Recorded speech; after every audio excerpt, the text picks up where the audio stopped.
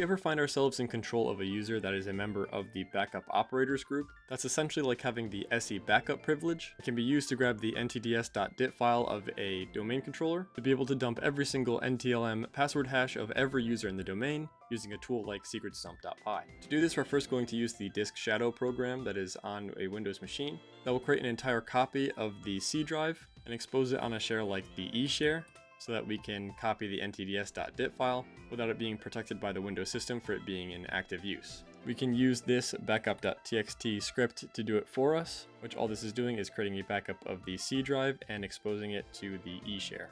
So first things first, let's evilwinrm onto our domain controller with the user that is in the backup operators group.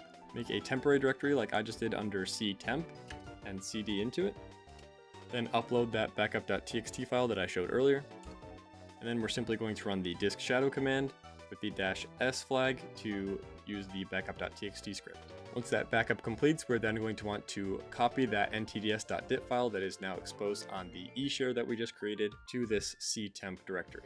To do that, we're going to use the native robocopy command with the /b flag, then specify the NTDS file that's in eWindows NTDS, and then save it as ntds.dit.